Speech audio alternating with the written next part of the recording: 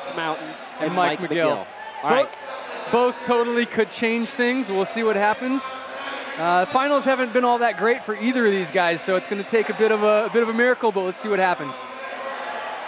Lance looking good, going high, landing high on the trannies. Nice. Oh, invert stalled out over the hip. That's so gnarly. Oh, this final is the best. These guys are going for it. Here we go. Frontside invert. Oh, he makes it. All right, the crowd is feeling it. Oh, it could happen for Lance tonight. We'll have to see.